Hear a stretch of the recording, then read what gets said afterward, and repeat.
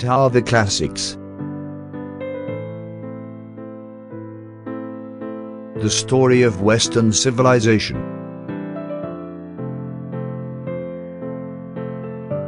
Sometime in the 8th or 7th centuries before Christ, conventionally taken as the dawn of classical antiquity, there was a man who began writing all the poetry he can. I'm just kidding. We will not be reciting this in poetry. He set out to learn the tales of his tribe's people on the nearby islands and olive groves, and what made them unique, but at the same time made them similar. Maybe both islands would have recollection and ritual towards Poseidon, but only one would make a physical offering. This being besides the point, his writing is one of the reasons so many people still know the Greek gods and their history today. This man was Homer, of Ionia, an island in the seas west of Greece. Said to be blind and perhaps illiterate, his works were in the beginning passed down by oral tradition and memorized by the aid of rhyme and rhythm. First publishing his epic sometime in the 8th or 7th centuries BC, and written in dactylic hexameter, a dactyl being a foot in poetic meter, and hexameter meaning more or less 6 syllables depending on which words you stretch. This would make the tales told by Homer as old and forgotten in history and time to the Greeks of Plato's day, as the tales of King Arthur and the Knights of the Round Table are to us today. Yet while the last 200 years have seen progress unprecedented in history, unless you believe in Atlantis or something as described by Plato. Just as the last mammoths roamed the frozen prairies of the north when ancient Egyptians were already irrigating towns, while cultivating creative ideas such as religion, empires, and monuments. History has no scale, no mercy, and no precedent. But it does have patterns. I've dedicated the last 6 years of my life to analyzing and interpreting those patterns. Hello, and welcome to the Block Bard Classics. Over the years we've had the pleasure of teaching antiquity to hundreds of thousands of brilliant and inquisitive minds like yours, by bringing the classics to life online through social media. What are the classics? And why are they so important to us today? Are they even still relevant today? What can we learn from these stories told thousands of years ago? These are the questions we will discuss over the following video. What are the classics? Plus historical examples of influence. If you are watching this video from anywhere on Earth with an internet connection right now, there is a good chance you have heard of demigods and gorgons such as Hercules and Medusa, Olympians and titans like Zeus the god of lightning, and Atlas, he who was condemned to forever hold up the heavens on his back. Or maybe you are more familiar with these tales and remember, with good reason, the exact tales and tellings that led to the stories we are left with today. Much can be learned from the study of the reactivity of mankind. Everything from the outcomes of chaos and economies of war, to the importance that a single written text, philosophy or belief, has on its people.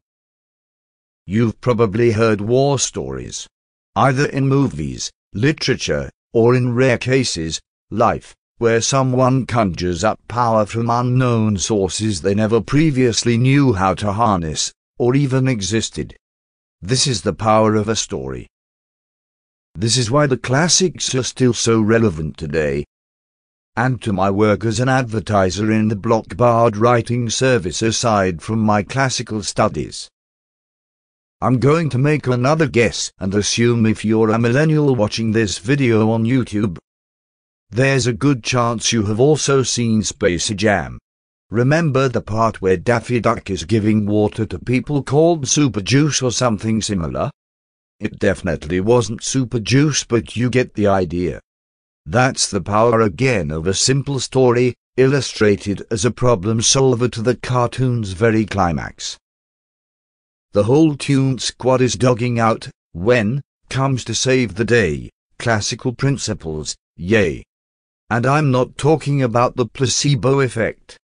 While that plays its part for sure, I more so mean to represent and bring to light the meaningful archetypes and paradigms of a well-told tale, and exactly how much they can affect a group or tribe or people.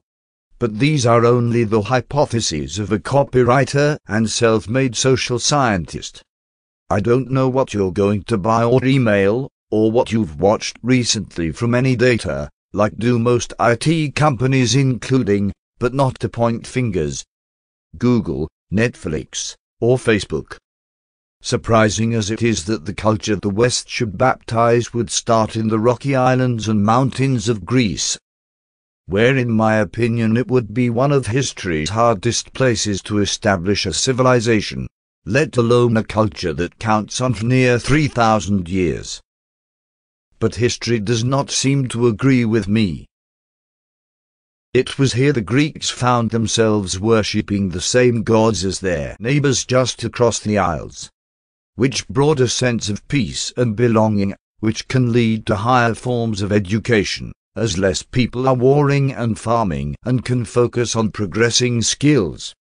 Not that farming and war are not skills, quite the contrary, just that they do not move people toward the cultivation of the sciences, instead hitting on the competition of species, and inventing things like canned food or grain stores, both invented in and because of war, including, unfortunate for some, better war machines, but more fortunately more productive farming methods, as the canning and preservative industry took off in both world wars. However, was not invented in times of war were things like university, democracy, literature, and theatre. Do you really think Homer could have written anything more than a 10-page manuscript before paper and ink was invented on stone tablets if there were often enemies raiding his island? Of course he still writes about war, because he knows the power of a story, something Plato wrote about almost 2,500 years before the Industrial Revolution saw it happen with scale in the late 19th and early 20th century. A prediction unprecedented if you ask me, which is why we must consider some of Plato's other ideas to be worthy of their weight in modernity. Plato, one of history's most revered philosophers, calls this the theory of specialization, which we will delve deeper into later in the series. There was no doubt internal war, though I wouldn't say civil, as society was merely still being established.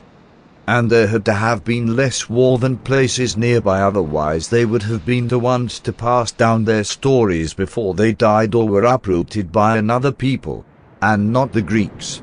Regarding the Olympian gods like Zeus, Poseidon, and Hades, one thing stands out above everything else when compared directly to other religions, cultures, and beliefs. And that is that the Greek gods are far more human, and thus subject to our flaws than are the gods we see in other religions. And that must mean to us a similar sense of familiarity that it did our island-dwelling ancient ancestors.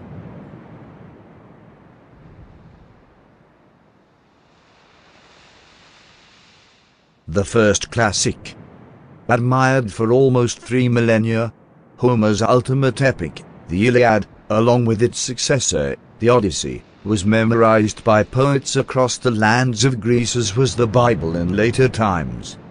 The ancient Greeks themselves held it as the most important piece of literature as well as the cornerstone of their culture and thus, civilization.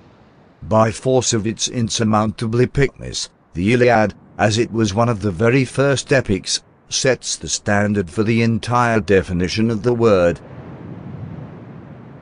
A long narrative poem in elevated style recounting the deeds of a legendary or historical hero. To say these deeds haven't shaped Western civilization in everything from the action films we watch, to the stories we tell each other on lunch break, would be doing history a great disservice. These stories contained in the Homeric epic aroused the very same feeling one gets when watching their favorite superhero movie mixed with the glorious vocals of a church choir preaching ancient scripture alike.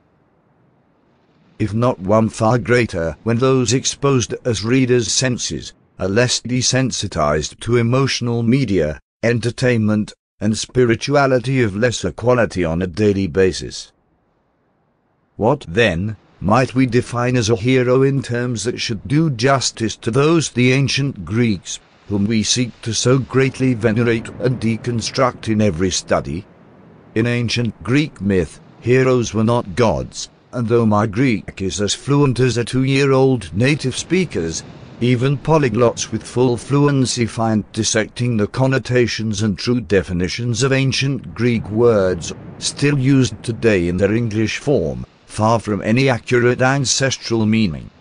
Hero today does not evoke the same significance it did in ancient Greece. Mayhaps it's overused, it definitely carried more weight for them yesterday than it does for us today. Heroes were human, endowed with superhuman abilities and descended from the immortal gods themselves. There is much precision but little accuracy when it comes to the study of ancient civilizations of the remote past. One of the main characters is Achilles, more commonly known as Achilles in English tradition. This is the greatest hero in the Iliad, the son of Thetis, a sea goddess and leader of the 15 Nereids. Because of a prophecy that she was destined to bear a son greater than his father, Zeus had her marry a mortal man, Peleus. It is clear in the epic, however, that the father of Achilles is mortal, and that the greatest of heroes must therefore be mortal as well. So also with all the ancient Greek stories of the heroes, even though they are all descended in some way or another from the gods, however many generations removed, heroes are still mortals, and as such, are subject to death the same as the rest of us. No matter the manniness of immortals you'll find in a family tree, the introduction, inclusion, or rather intrusion of even a single mortal will make all of the successive descendants mortal. Mortality, and not immortality, is the dominant gene. In some stories, true, the gods themselves can bring it about that the hero becomes miraculously restored to life after death, a life of immortality.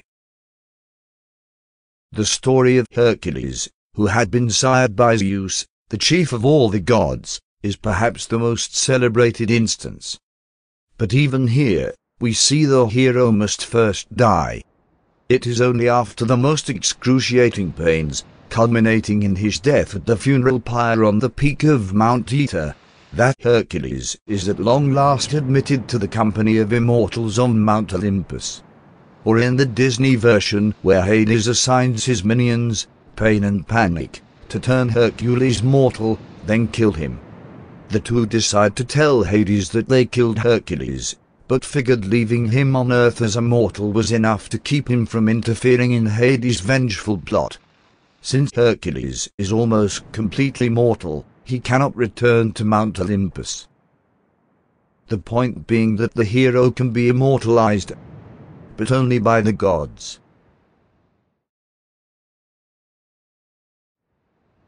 This is a metaphor for people who, remembered long after their death, and affecting the lives of those that live after them, might be considered immortal.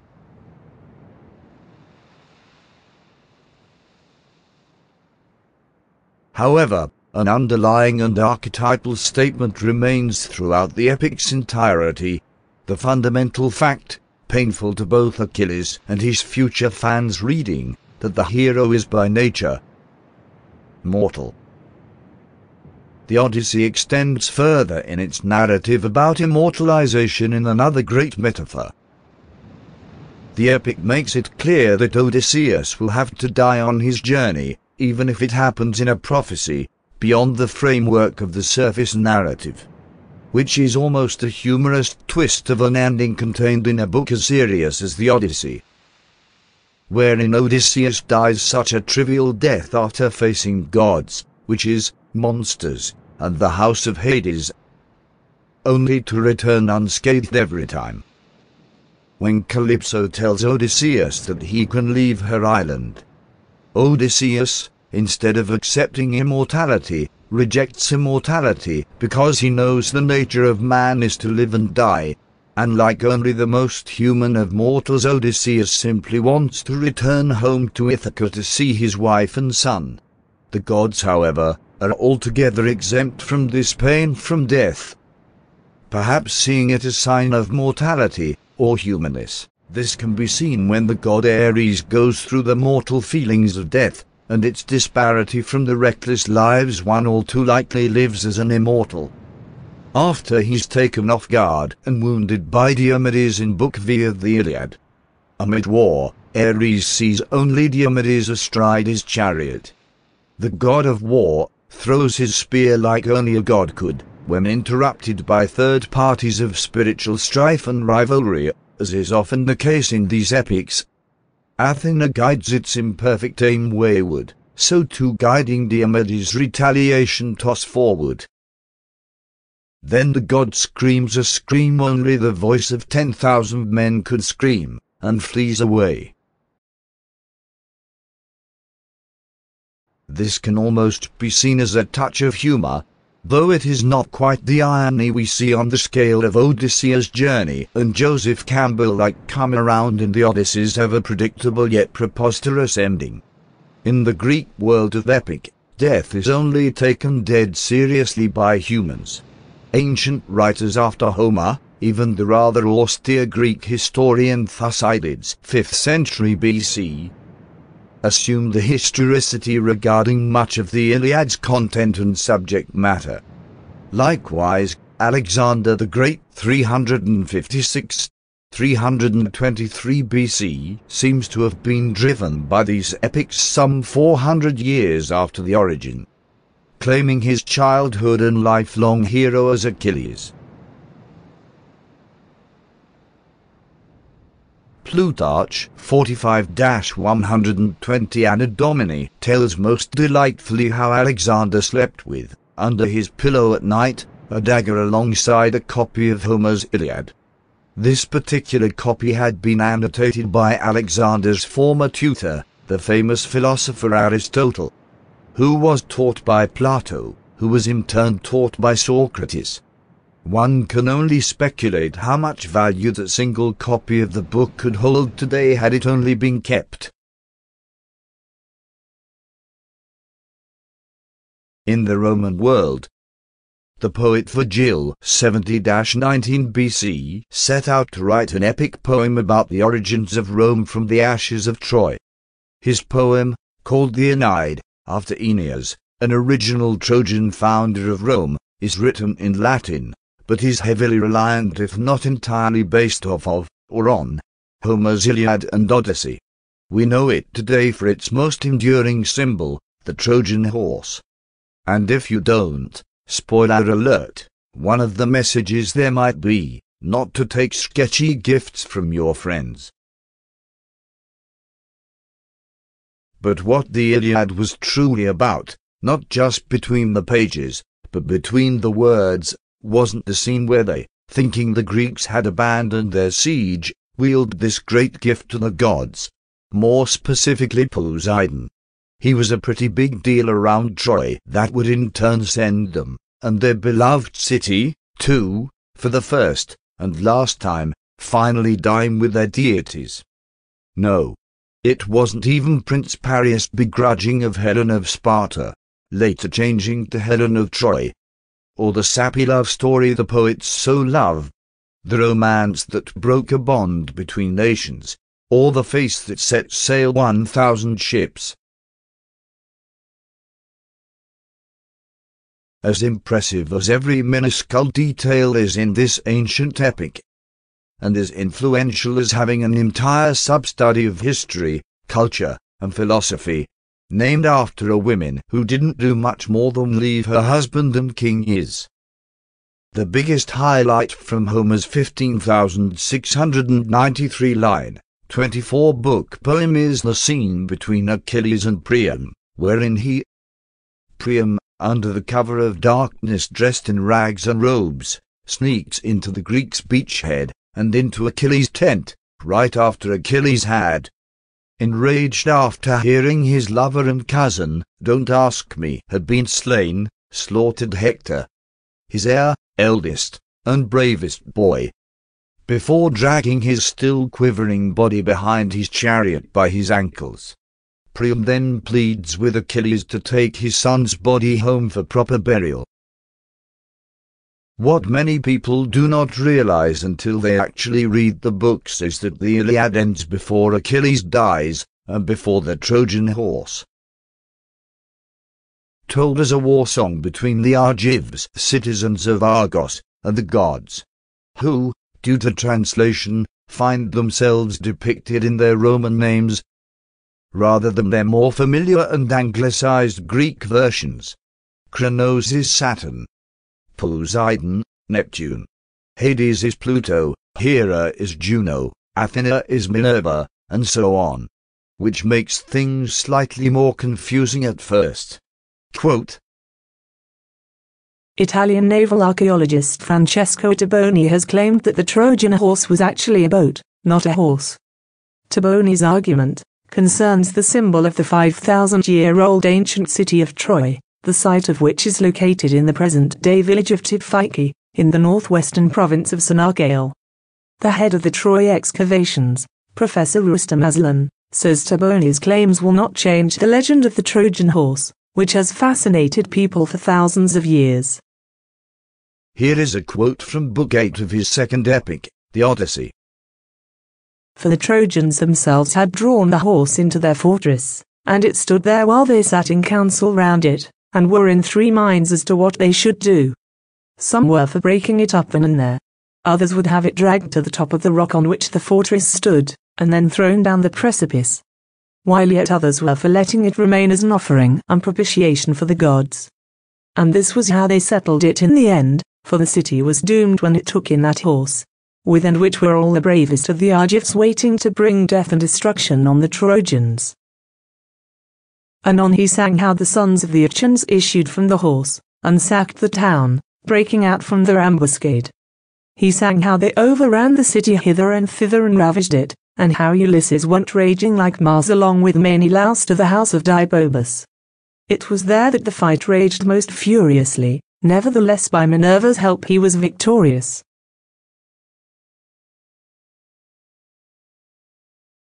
The second classic.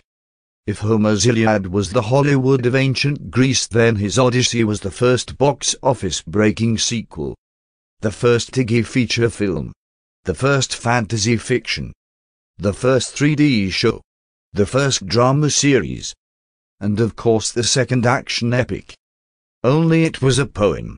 The word epic in fact stems from this very form of writing, the form of long narrative poetry which, regarding heroic deeds of unparalleled bravery, courage, and zeal, usually utilizes the dramatic grandiose we see so often spoken in these books. Ilion was the ancient name for the city of Troy. So, Iliad can be translated as the action of Troy or the poem of Troy, or, my personal favorite, a Troy story. As well, Odyssey is simply the verbal version of the name Odysseus the Cunning, the main character we find in the Odyssey, which holds to this day a similar meaning to what it once did when it was used upon the islands depicted in this epic series of events. A hazardous journey. This Odyssey is more often known to us and those in entertainment today as the hero's journey. As per Joseph Campbell's straightforward approach to storytelling, used and found amongst and amidst and across every culture. This means your favorite film or book series, if it so happened to have a hero of any kind, which most will have been heavily influenced by the work in this here poem. Whether its creators have read it, comprehended and understood it, or even translated a professorial manuscript, or not. It has touched their lives all the same. The Odyssey, like the Iliad, was divided into 24 books, corresponding to the 24 letters in the Greek alphabet.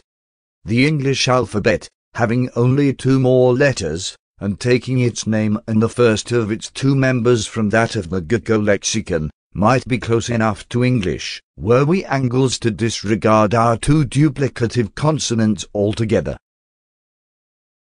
Then again, English is a mere few hundred years old, and but a swaddling baby when sized up on the scales of time against the great poets of the ancient world.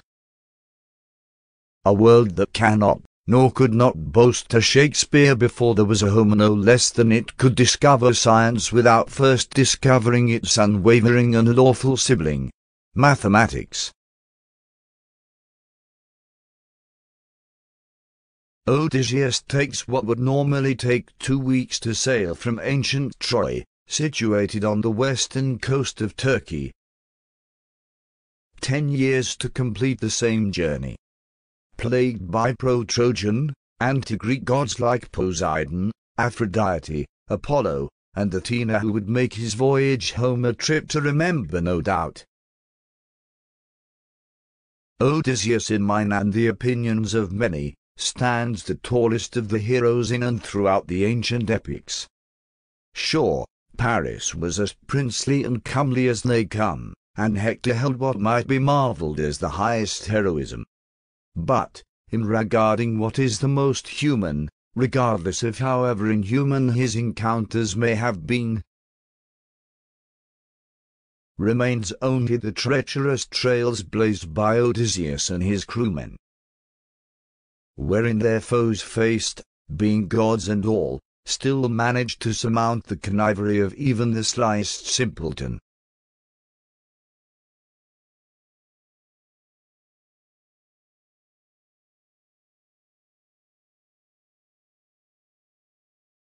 We see society's regard for the classics, especially in the humanities, and other artistic industries all over the Western world. From themes in Harry Potter, Lord of the Rings, and Star Wars, to names and geographical locations, video games, and direct films produced for single stories alone.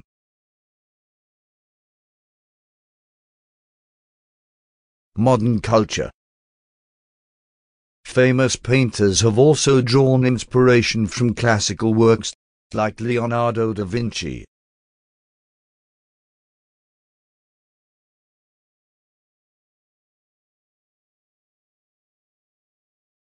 Michelangelo, Rembrandt, and Raphael, all of which emerged in the Renaissance period, where a new culture of Christianity was being born out of the classics, and influenced by artists and poets, more so than the priests and preachers. Just so were the seemingly unrealistic and problemsome gods of the past carved out of community, rather than organization. There is a reason humanity tells so many tales on repeat. That reason? Well, it is because they are good, yes, but more so because they resonate with a certain people and behavior pattern. Whether that behavior pattern is good or bad is up for debate. Santa Claus is a noble story, whose end, which brings you and your family holiday cheer, seems to justify its own untruth. The story of Cinderella has been recorded across a myriad of cultures for centuries. Only in some cultures, family politics were so severe that the only way Cinderella could have ever escaped her evil stepmother, in a story that's supposed to be believable by its culture at the time of its telling, is of course, well, by murdering her. If you look back, we will find the only thing that has led to the unification of ideas and stories across civilization is that, while everyone has had their own way of telling it, they for the most part interpreted them all the same.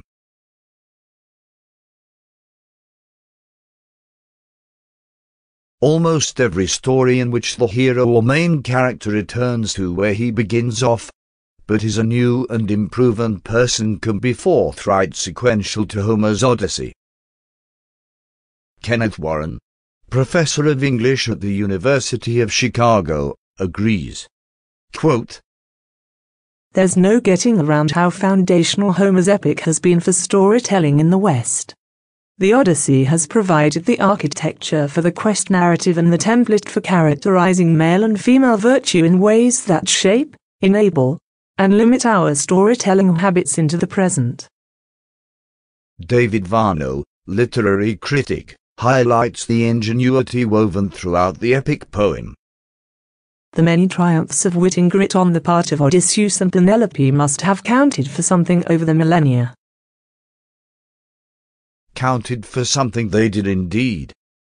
Even someone such as Walt Disney, one of the most accredited creative persons and forward thinkers of our time, found himself retelling the classics, one cartoon pair of gloves at a time. Little Mermaid leaves us little room to deny the fact that King Triton, the Roman remake of Poseidon, and the wonderful sea shanties sung by sea creatures themselves is anything but history made fun for children. The original authorship of Little Mermaid, written in 1836 by Danishman Hans Christian Andersen, is not exactly written for kids. While she still finds herself increasingly intrigued by humans, her sisters resemble the sirens from many other fan-favorite sea stories in their obsession with luring and drowning men to the depths of the sea.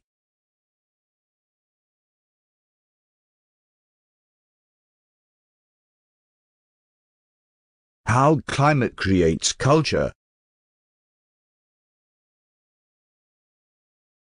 A nation's geography shapes its people more than its people shape its geography. Take for example the genetics of East Asians and their tendency to have defined calf muscles acclimated to the rugged regions and terraced terrains they developed in. Or sub-Saharan Africans' immunity to sunburn and enhanced agility. You'd want to be pretty fast too if you shared your backyard with the world's top predators now, wouldn't you? Or the Inuit of the Northern Hemisphere's ability to survive solely off the sea, specifically seal meat, getting essential nutrients like vitamin C and an array of minerals by eating organs and all. These people had no bread, potatoes, or carbs in general. And today they still have little, but for the most part the average Inuit life expectancy was, and is today, the same among human averages.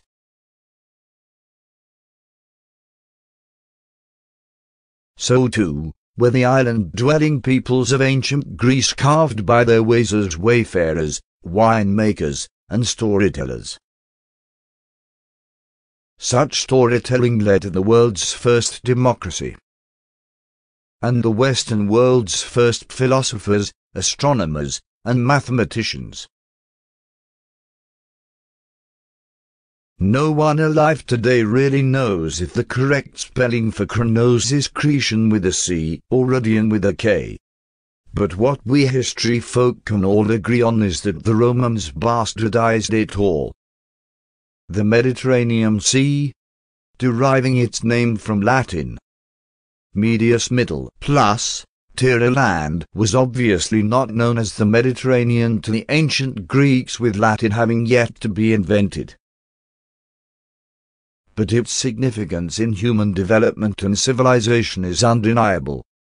It was here the waters were stable and plenty enough to sustain great cities and all forms of ship-making. The Egyptians had highly functioning societies thousands of years before Socrates drank his hemlock. These societies are so old and erased they're still shrouded in mystery, but intrigue us even more for that very reason. What happened in the 1500-year gap between the last pyramid built in 2200 BC and Homer's Iliad in 800 BC?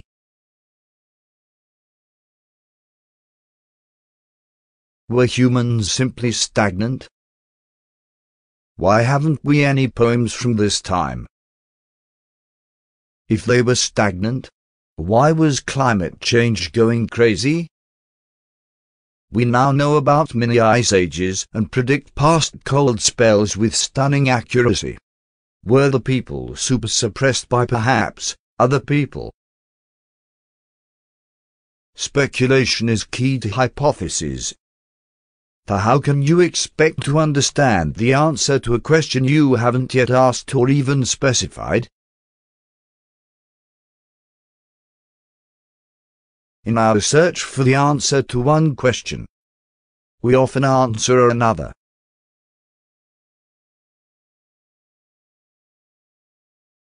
Heritage and misogyny. Let us start off with the Spartans. The revered warrior culture, built from birth for battle. Yes, they were built for battle, but had the advantage of having half of their society set from birth to be born as their slaves. It is easy to focus on fighting all day when you have your meals cooked and clothes cleaned for you.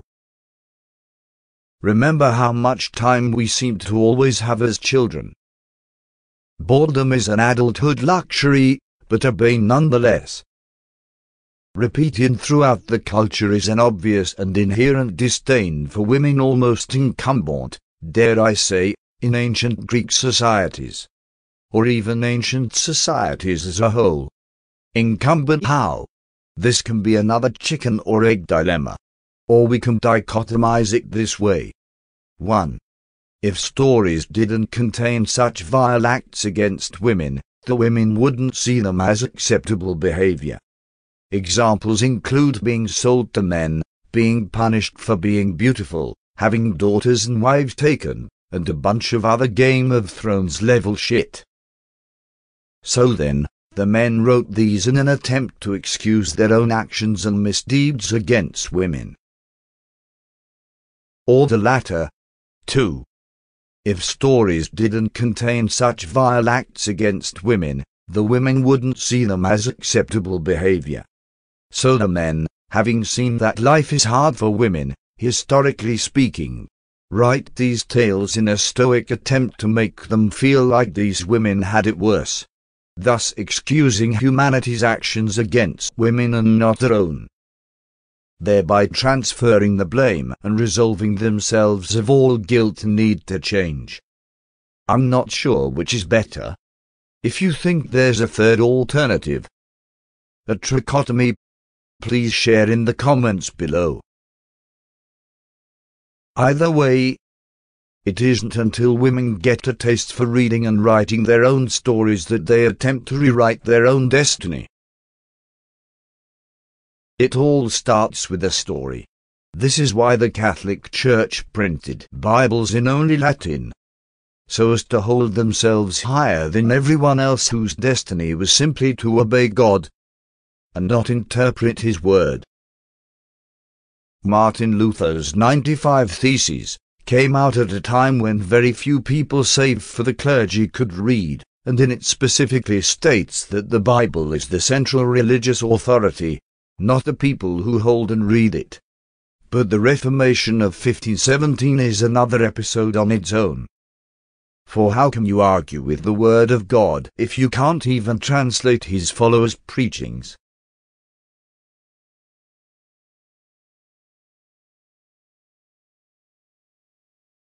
A quick status of statues plus gods.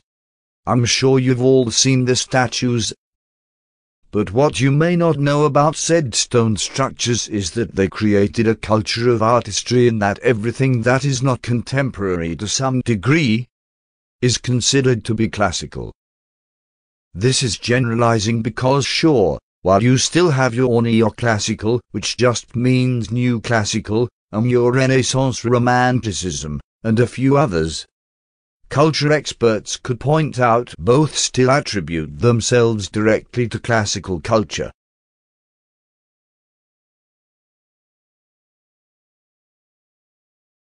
In the year 8 AD, the Latin poet Ovid set out to create what would be his magnum opus, an epic narrative detailing in verse the Greco-Roman realms of myth, lore, spirit, and story.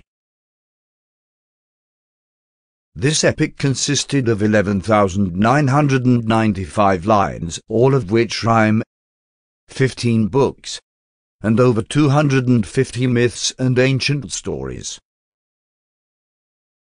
With this masterpiece the Roman poet Ovid began a new era of poetry, the super-epic.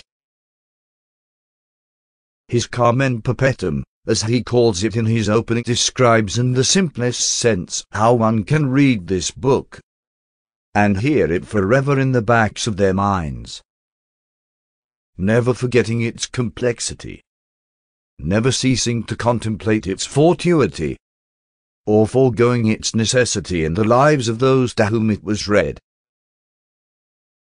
This overflowing anthology of historical epics is taken far from the stories and narratives that seeded her, by Ovid's exaggerating their significance in the old tragical tradition that so often finds its company in Greek literature. But the trick to Ovid's mastery of retelling and poetic translation lay in his comical yet ferocious ability to mimic his characters' emotional aspects and their realities. Brought to life by order, and during the reign of Augustus, some lengthy time after the death of Caesar, this shows us a more detailed view into the lives of one of the most successful and arguably most revered emperors to rule over Rome. He liked poems, or art for that matter, and if he didn't, he most definitely saw their significance in his people's everyday lives and culture. Shakespeare and Chaucer can be caught frequenting his works throughout the creation of their own. In one example we have the play of Pyramus and this playing within the play of A Midsummer Night's Dream, a play within a play. And Chaucer's entire approach to poetry can often be boiled down to his Ovidianistically French take on the finer things in life. Both of these late medieval English poets allude their homage to the predecessor poet Ovid.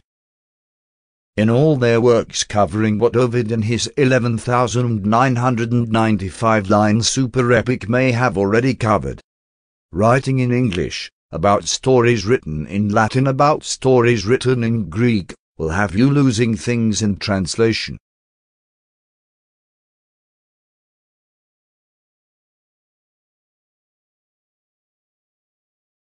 This is perhaps why universities are ever more moving away from the direct literary texts they seek to teach, and instead resorting to modern interpretations of such texts.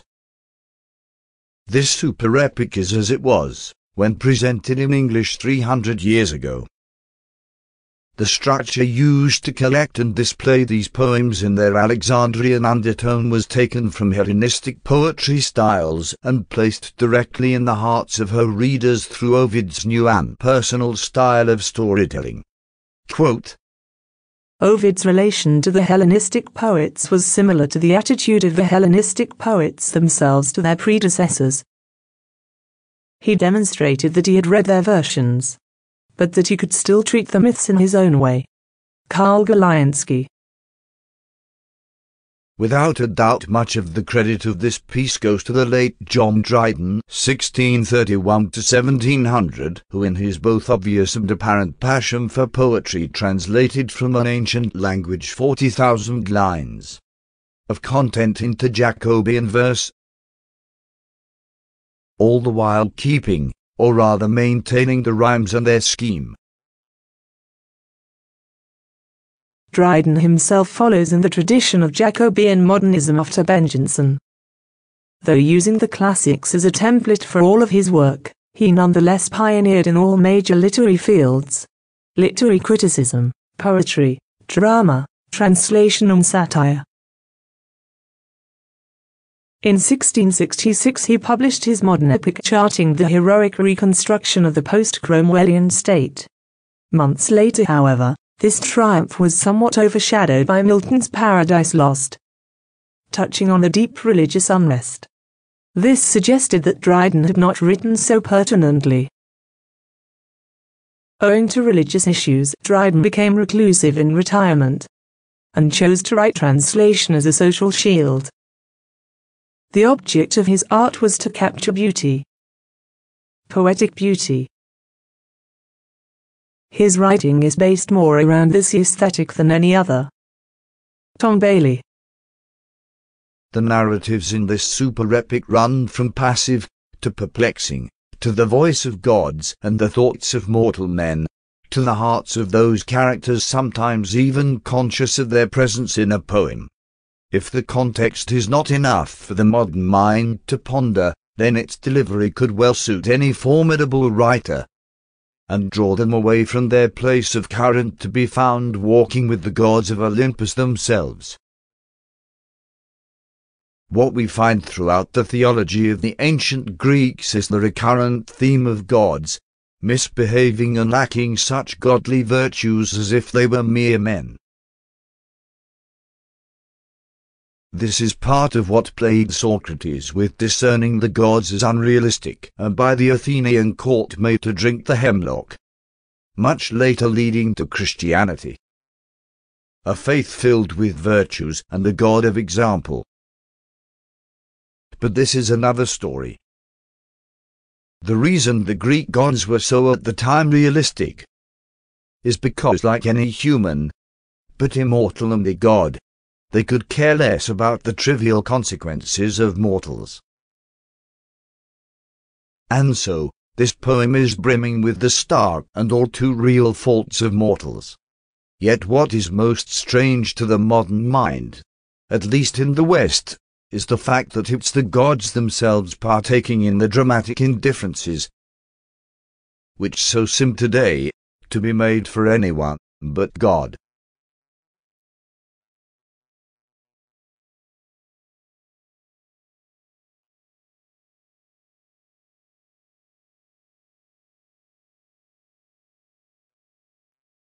Today we can celebrate the longevity of great ideas in our Western heritage which sparked such events and wonders as the Olympics, democracy, poetry, theatre and drama, the arts, the marathon, cartography, anchors for seafaring, odometers, and many more.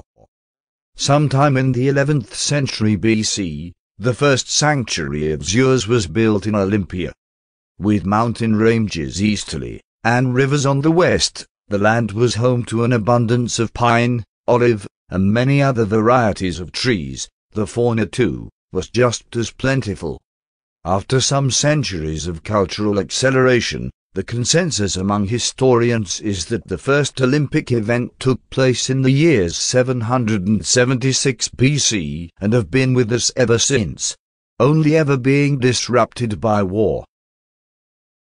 Said to be made by the sculptor Phidias in the year 435 BC, the statue of Zeus situated at Olympia was one of the 7 wonders of the ancient world. Every Olympiad, sculptors and poets alike, would gather to display their arts to potential patrons. The statue was destroyed and lost in 426 Anno Domini under commission and reign of Theodosius, who would have been an early Christian emperor of Rome. With Christianity only becoming legal across Europe in 313 Anno Domini under Emperor Constantine, with the Edict of Milan, it would become the official religion of the empire only 10 years later. But we will save that for another episode. Undoubtedly, by its ease of access and inclusion of almost anyone of able body, the sprint race was said to be the first sport introduced to the Olympic Games. Another story from later centuries goes that the Oracle of Delphi spoke to 3 kings of Greek states, giving them the idea, in order to suppress hostility, and telling them to establish an armistice between nations during the Games. Its incorporation of teamwork, competition, commitment, and prosperity is indeed unprecedented.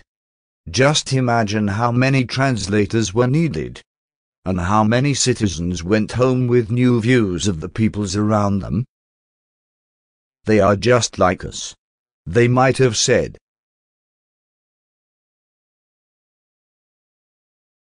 The endurance of the Olympics stands as testimony today to one of the greatest humanitarian events orchestrated in all of history.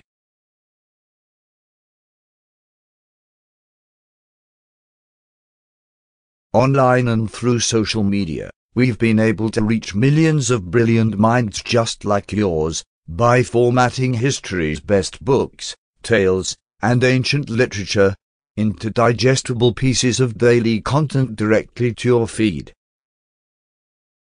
Or visit www.theirblockbard.com.